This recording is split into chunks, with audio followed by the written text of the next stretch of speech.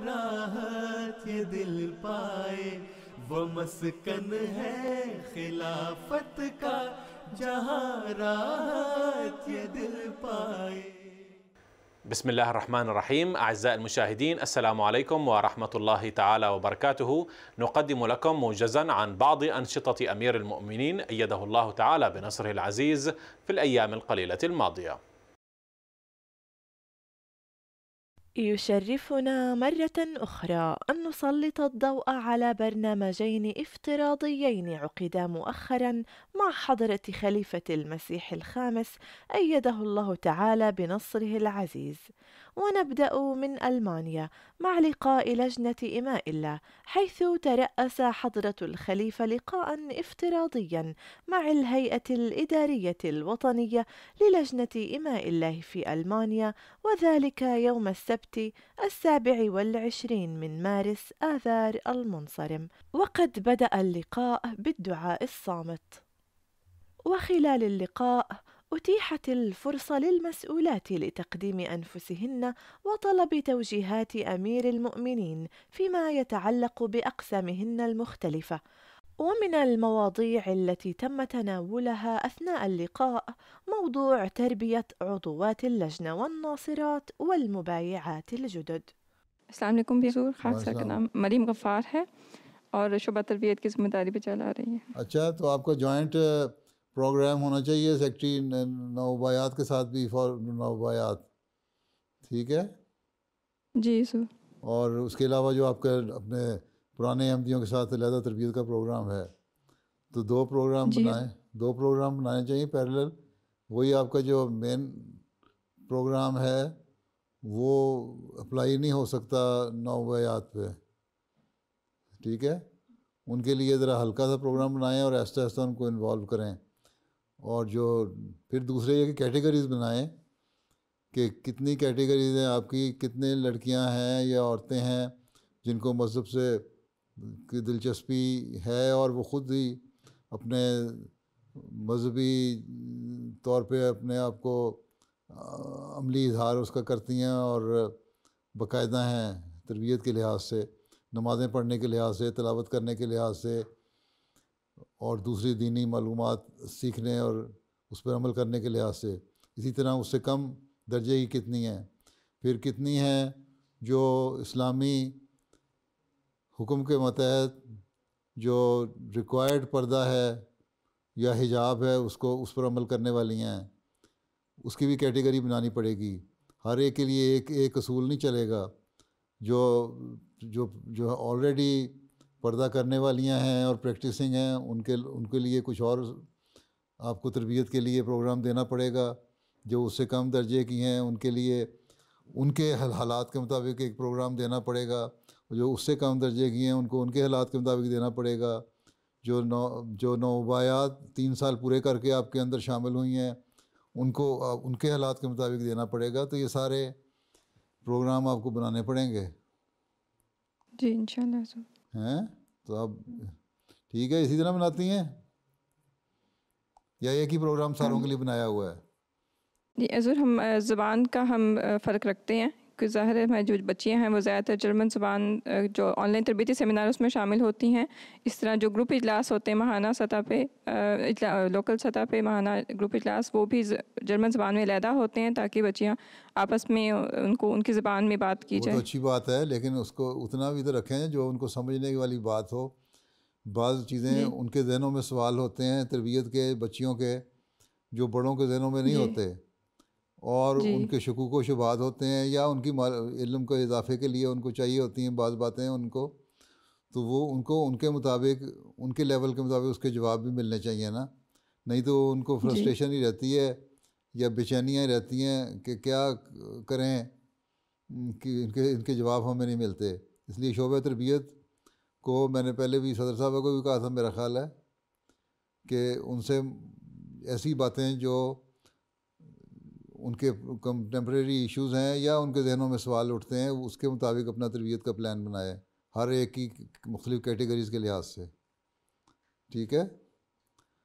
جی حضور، آپ کی رہنمائی کے مطابق ہم نے اس پہ سروے پہ کام شروع کیا ہوا ہے۔ ہم سوال اکٹھے کر رہے ہیں بچیوں کے، اور جیسے ہی ہمارے پاس اکٹھے ہوتے ہیں پھر آپ سے ان کو مزید یہ ہے کہ زیادہ سے زیادہ انوالو کریں. یہ نہ ہو نا کہ اس دنیا داری میں پڑھ کے ہماری بچیاں بالکل ہی دین سے ہٹ جائیں، اور جو نئی نوآیات آ رہی ہیں دین کو سمجھ کے وہ ان کو اوپر برا اثر پڑے اس کا. جی حضور. ٹھیک ہے جی. ہر جو پرانی احمدی ہے اس کا ایک کردار ہے نئے آنے والی احمدی کو سنبھالنے کا، اور اس لحاظ سے ہمیں پروگرام کرنا چاہیے اور پلان کرنا چاہیے. جی حضور انشاءاللہ. ٹھیک ہے نا؟ جی. چلو آگے. السلام علیکم ورحمۃ اللہ وبرکاتہ. پیارے حضور، خاکسار کا نام آصفہ محمد ہے، سیکٹری ناصرات کی خدمت کی توفیق پا رہی ہوں. اچھا، کہ پھر اسی تربیت کریں ناصرات کی کہ جب وہ لجنہ میں شامل ہوں تو پھر بھی وہ دور نہ ہٹیں جماعتی نظام سے، اور ان کو معاشرے کا جو اثر ہے وہ نہ غالب آ جائے. تب بھی وہ جماعت کے ساتھ جڑے رہنے والی ہوں اور تربیت کے جو پہلو ہیں ان کو سامنے رکھنے والی ہوں. ہیں کیوں، اور مذہب کے معاملے میں کیوں اور کس لیے کا سوال نہیں ہے. ایمان بالغیب بچپن میں ہی ان کے ذہنوں میں ڈالنا چاہیے. ٹھیک ہے جی انشاءاللہ. اور اس طرح ان کی تربیت کریں کہ بڑے ہو کے بھی وہ جماعت کا ایک فعال حصہ بن سکیں. یہ نہیں کہ اس میں سے آدھی چھٹ کے تو کسی اور طرف چل پڑیں. ٹھیک ہے جی انشاءاللہ. ہر ایک کے ساتھ ایسا رابطہ ہونا چاہیے، ایسی اسکیم ہونی چاہیے کہ پرسنلی ہر ایک کے ساتھ، اور آپ کی جو متعلقہ سیکٹریات ہیں وہ جڑی ہوں، اور یا تربیت کرنے والی کوئی ٹیم ایسی ہو جو جڑی ہو جو ان کو اپنے ساتھ چمٹائے رکھے. اور بڑے ہو کے بھی لجنہ میں جا کے بھی ان کو یہ احساس نہ ہو کہ ہم نے اب آزادی مل گئی ہے تو ہم نے کوئی آزاد ہو جانا ہے، بلکہ لجنہ میں جانے کے بعد بھی ان کا اسی طرح تعلق ہونا چاہیے جس طرح وہ ناصرات میں تعلق ہوتا تھا جماعت کے ساتھ اور اپنی تنظیم کے ساتھ. ٹھیک ہے. السلام علیکم حضور، رخسانہ احمد اور شعبہ ضیافت میں. ماشاء اللہ. اچھا، پھر کیا بنایا ہوا ہے آپ نے آج؟ جی پلاؤ کے ساتھ سیخ کباب ہے، سلاد اور رائتا، گاجر کا حلوہ ہے. پلاؤ کس چیز کا ہے؟ مرغی کا. مرغی کا. اور لجنہ کو ملاقات مبارک، بہت خوشی ہوئی ہے تو پھر لجنہ نے خود گلاب جامن بنائے ہیں خوشی کے موقع پر تقسیم کرنے کے لیے. اب آپ ہی کھا لیں، میں تو وہاں ہے نہیں کھانے کے لیے، اب آپ ہی کھا لیں میرا حصے کا بھی گلاب جامن. چلو آگے. جی السلام علیکم رحمۃ اللہ وبرکاتہ. میرا نام ربینہ احمد ہے اور خاکسار کے پاس معاونہ صدر برائے رشتہ ناطہ کی ذمہ داری ہے. اچھا، کتنے رشتے آپ نے طے کروائے ہیں اس 5-6 مہینے میں؟ 5-6 مہینے میں ہمارے 16 تقریباً ہوئے ہیں، لیکن پورے سال میں 25 رشتے کروائے ہیں ہماری ٹیم نے.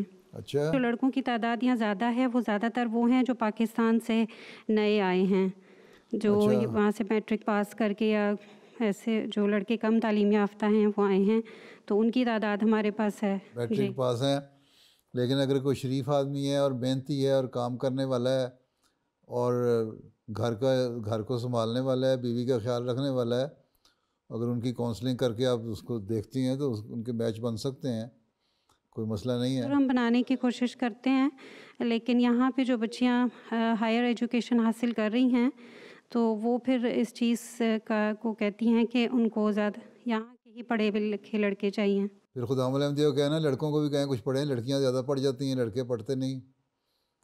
یہاں پہ لڑکیاں زیادہ تعلیم حاصل کر رہی ہیں ماشاءاللہ، اور لڑکے جو ہیں وہ زیادہ تر ابھی ٹھور کرنے کے بعد کوئی پیشہ اختیار کر لیتے ہیں، جاب پہ لگ جاتے ہیں. تو پھر بچیاں کہتی ہیں کہ، یا ان کے والدین کہتے ہیں کہ ان کو جتنی بچیوں نے اگر ماسٹرز کیا ہوا ہے تو ان کو پھر ماسٹرز ہی کیا ہوا لڑکا چاہیے. وہ ٹھیک ہے، بعض دفعہ نہیں بھی ملتا، اگر اچھا شریف آدمی مل جائے تو کوئی حرج بھی نہیں ہے، کرتے رہیں کوشش. آگے نیکسٹ. وفي نهاية الاجتماع تم عقد جلسة قصيرة للأسئلة والأجوبة. میرے آقا خاکسار کا سوال یہ ہے کہ تنظیم لجنہ امائلہ کی 15 دسمبر 2022 کو جوبلی 7 سالہ جوبلی منائی جائے گی، تو اس سلسلے میں لجنہ امائلہ تشکر کے طور پہ ہم کیا کر سکتے ہیں، اگر رہنمائی فرما دیں. اصل چیز یہ ہے کہ 100 سال پورے ہونے پہ آپ کی لجنہ کی ہر ممبر جو ہے وہ 100% اور ناصرات کی ہر ممبر 100% جماعتی معاملات میں انوالو ہونی چاہیے، جماعتی تعلیم پر عمل کرنے والی ہونی چاہیے. 100% جو ہے وہ اللہ تعالیٰ کی صحیح عبادت گزار ہونی چاہیے، قرآن کریم کی تلاوت کرنے والی اور اس پہ عمل کرنے والی ہونی چاہیے، جماعت کے ساتھ اس کا مضبوط تعلق ہونا چاہیے. یہ سب بنیادی چیزیں ہیں. باقی اتنے پیسے خرچ کر دیے، مسجد بنا دی یا فلاں کام کر لیا فلاں کر دیا، وہ تو کر ہی رہے ہیں آپ لوگ. اصل تو چیز یہ ہے کہ اس 100 سال میں ہمیں یہ کوئی شخص انگلی اٹھا کے نہ کہے کہ 100 سال تو پورے ہو گئے، بڑے جوبلیاں منا رہے ہیں، لیکن ان کی 75% لجنہ صرف جو ہے وہ جماعتی کاموں میں انوالو ہے یا 50% انوالو ہے، اور باقی تو ان کے ایمان ایسے ہیں کہ قرآن کریم کا حکم ہے حیادار لباس کا، ان کے تو حیادار لباس نہیں ہوتے. قرآن کریم کا حکم ہے پردے کرنے کا، ان کے تو پردے بھی صحیح نہیں ہیں. قرآن کریم کا حکم ہے اللہ کے حق ادا کرنے کا، یہ تو بہت ساری ایسی ہیں اس میں حق ادا نہیں کر رہی. اللہ تعالیٰ کا حکم ہے بندوں کے حقوق ادا کرنے کا، اس میں بہت ساری ایسی ہیں جو بندوں کے حقوق ادا نہیں کر رہی. تو اگر ہماری اکثریت یا نصف بھی پوری طرح عمل نہیں کر رہی ان چیزوں پہ جو بنیادی چیزیں ہیں اسلام کی تعلیم کی، تو پھر 100 سالہ جوبلیاں منانے کا تو کوئی فائدہ نہیں ہوگا. ٹھیک ہے، تو اصل میں یہی ہے کہ 100 سال ہونے کے ساتھ ساتھ اپنے ایمانوں کی مضبوطی کا بھی جائزہ لیں، اس کے لیے بھی ایک اسکیم بنائیں. ٹھیک ہے، چلو پھر وقت ختم ہو گیا آپ کا. اللہ حافظ ناصر. السلام علیکم ورحمۃ اللہ. جزاكم الله خير الجزاء. السلام عليكم ورحمة الله وبركاته. وفي اليوم التالي عقد برنامج افتراضي ثان، وكان هذه المرة مع الأطفال من الولايات المتحدة الأمريكية. السلام علیکم ورحمۃ اللہ. وعلیکم السلام. بیٹھ جائیں، بیٹھ جاؤ.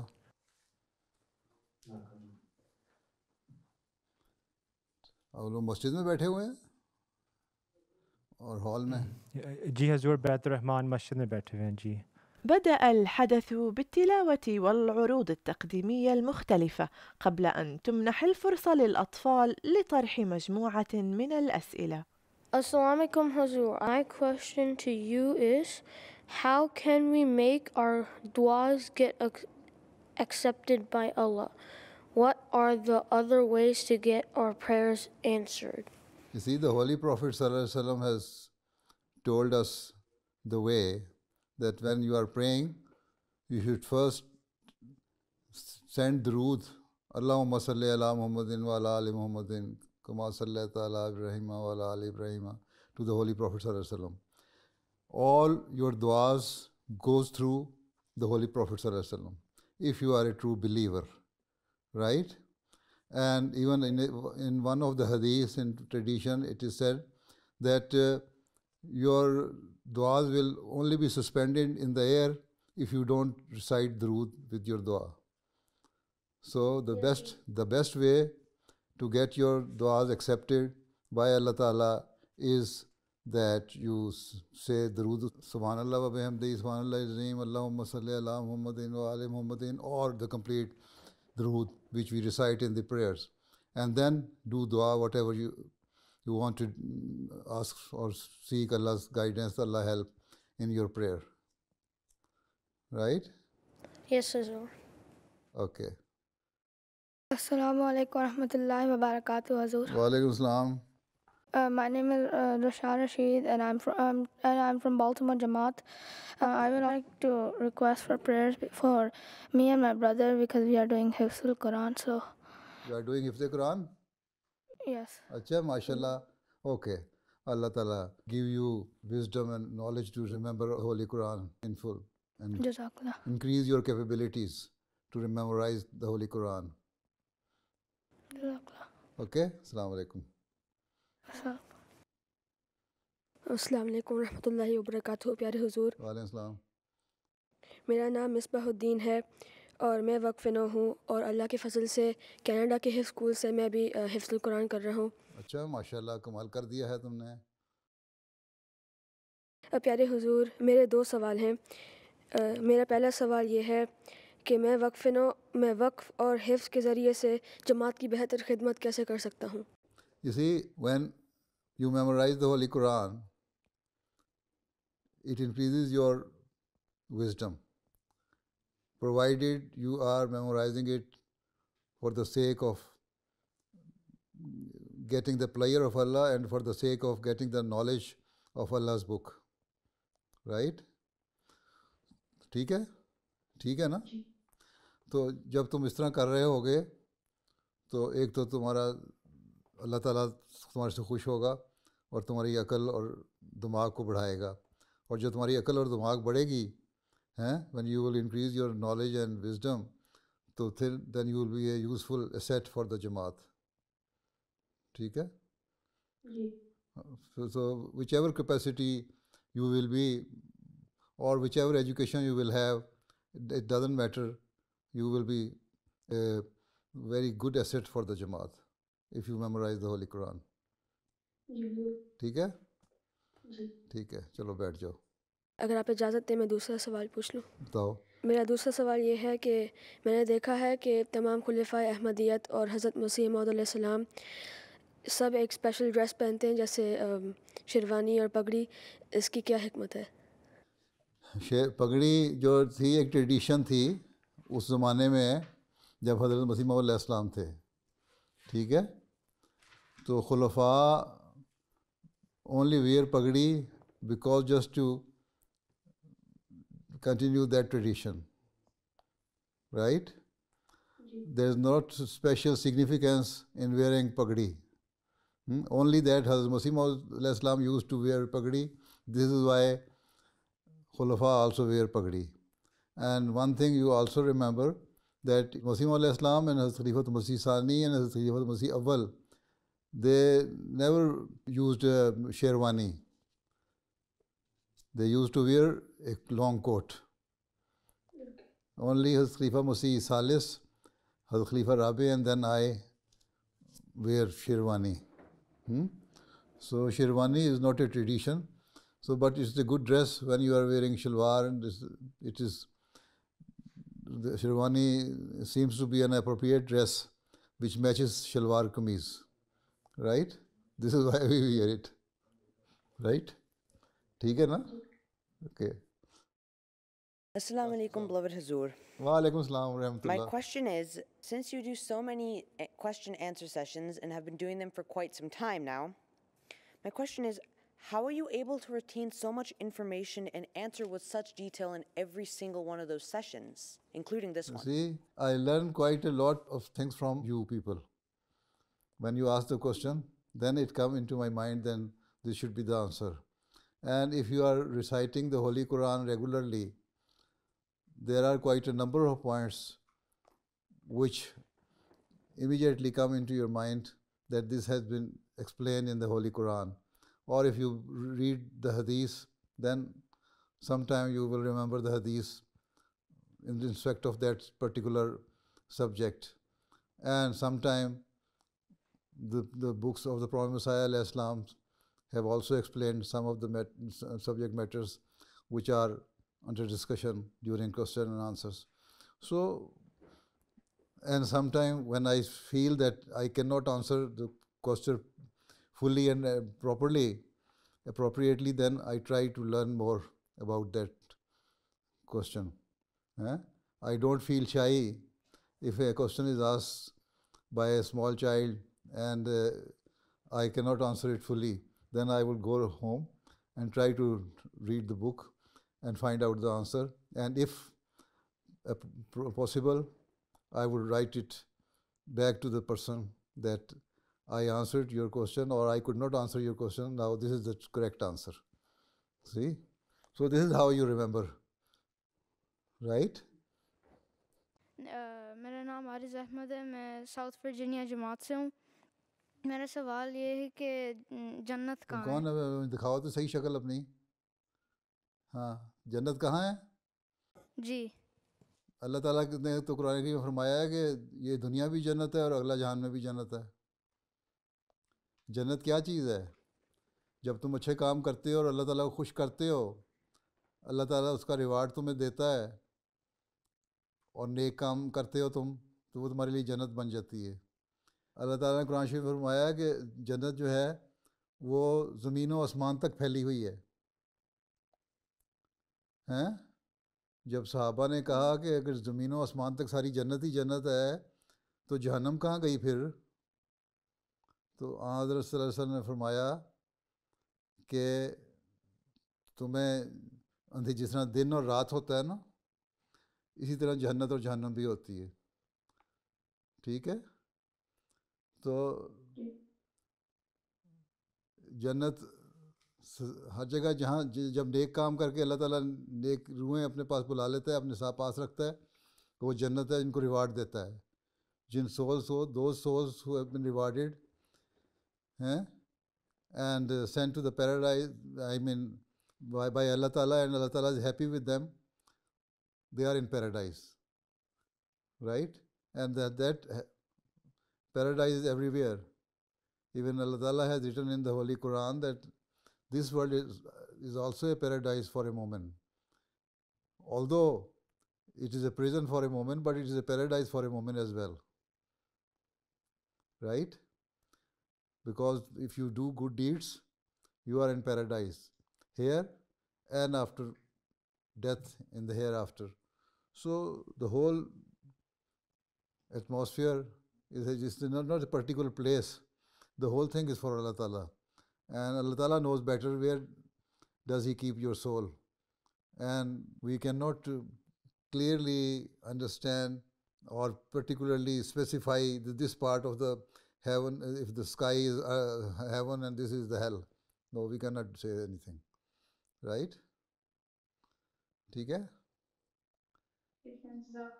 ठीक है. Assalamu alaikum, Hazur. My name is Rahman Sajid, and I'm from Northern Virginia Jamaat. Hazur, my question is, why did the Holy Prophet ﷺ say no to the angel that he could throw this mountain over the people of Taif? How cruelly they treated him. Why the Holy Prophet ﷺ replied to those people that, wait, I hope if these people do not accept me, the progeny of these people will accept me. And that was His mercy, because Allah Ta'ala says in the Holy Quran, He is a mercy for the whole of the mankind. Those people who are against Islam say that Islam is a cruel religion, but this shows that even those who brutally treated him and injured him, and even then he did not try to take revenge. So that shows how merciful he was. So the second thing is that he said to the angels that you wait, if these people do not accept me, their progeny will accept me. And this was a prophecy also, and that came true. And after Fatah Makkah, the victory of Makkah, those people accepted Islam. Now you can see these people are, the progeny of those people is Muslim. So that was the purpose of not destroying those people. Right? Okay. Okay then. Now it is time. Sadr Sahab, now it's time for Sadr Sahab. हाँ, क्या कहते हैं Sadr Sahab? जज़ाकुमुल्लाह हज़ूर, जज़ाकुमुल्लाह संजय साहब. दुआ की दरख्वास्त है कि हमारे अतफ़ाल खादिम दीन बने. प्लीज़ अब हमारे लिए दुआ करें. सबको पर फजल फरमाए. लेकिन सारे अक्सर क्वेश्चन जो थे आपके 10-12 साल के लड़कों ने पूछे हैं, 14-15 साल के लड़के ने किसी ने सवाल नहीं किया सिवाय एक लड़के के.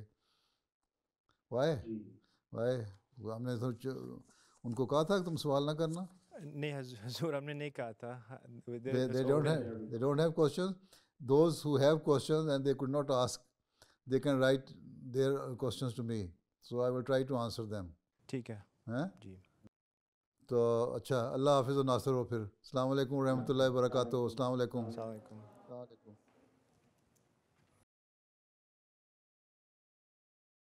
ونختتم نشرتنا بملخص لخطبة الجمعة الأخيرة التي ألقاها سيدنا أمير المؤمنين أيده الله تعالى بنصره العزيز.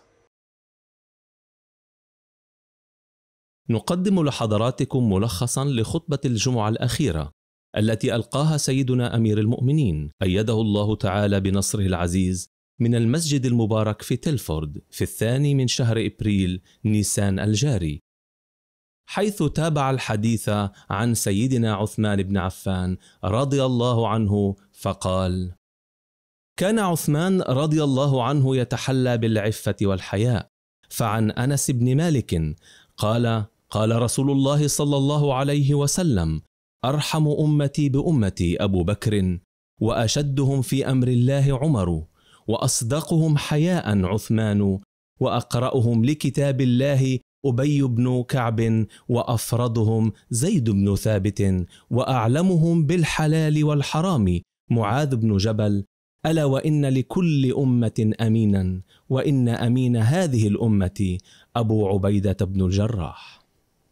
وعن عائشة قالت: كان رسول الله صلى الله عليه وسلم مضطجعا في بيتي كاشفا عن فخذيه أو ساقيه، فاستأذن أبو بكر فأذن له وهو على تلك الحال فتحدث، ثم استأذن عمر فأذن له وهو كذلك فتحدث، ثم استأذن عثمان فجلس رسول الله صلى الله عليه وسلم وسوى ثيابه، فدخل فتحدث، فلما خرج قالت عائشة: دخل أبو بكر فلم تهتش له ولم تباله، ثم دخل عمر فلم تهتش له ولم تباله، ثم دخل عثمان فجلست وسويت ثيابك، فقال: ألا أستحي من رجل تستحي منه الملائكة؟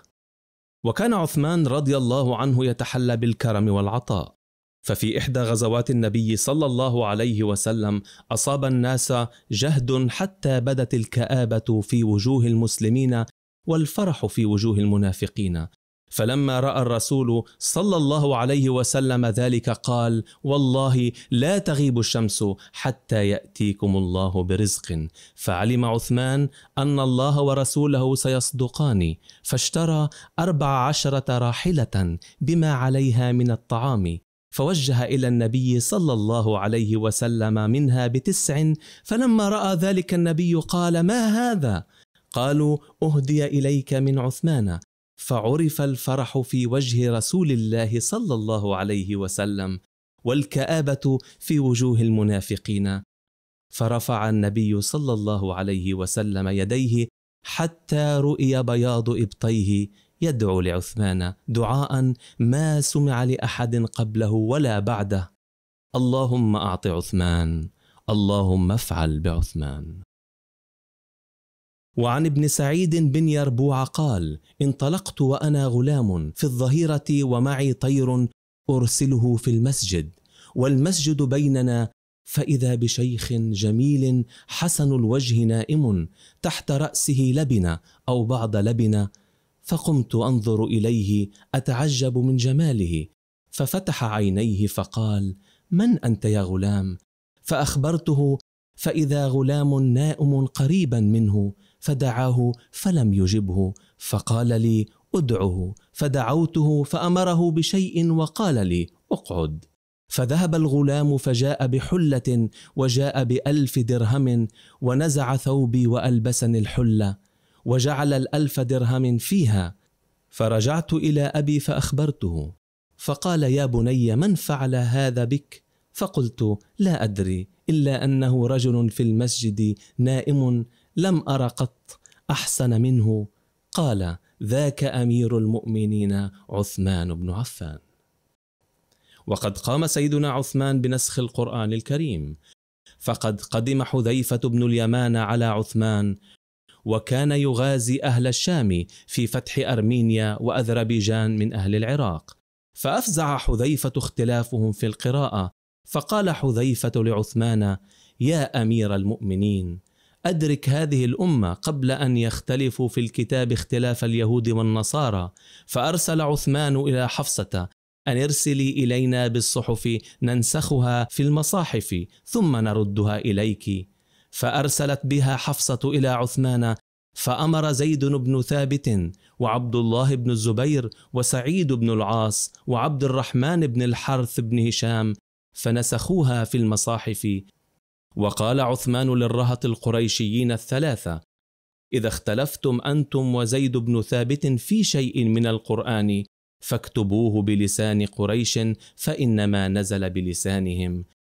ففعلوا حتى إذا نسخوا الصحف في المصاحف رد عثمان الصحف إلى حفصة فأرسل إلى كل أفق بمصحف مما نسخوا، وأمر بما سواه من القرآن في كل صحيفة أو مصحف أن يحرق. وفي ختام الخطبة كرر أمير المؤمنين نصره الله طلب الدعاء للأحمديين في باكستان والجزائر، وأعلن أنه سيفتتح موقع باللغة الصينية يتيح للناطقين بها معلومات عن الإسلام وترجمة القرآن الكريم بالصينية، إضافة إلى 23 كتاب وكتيب وردود على بعض الأسئلة وتعريف بالمسيح الموعود عليه السلام والخلفاء، ودعا الله أن يكون هذا الموقع مصدرا لهداية الصينيين.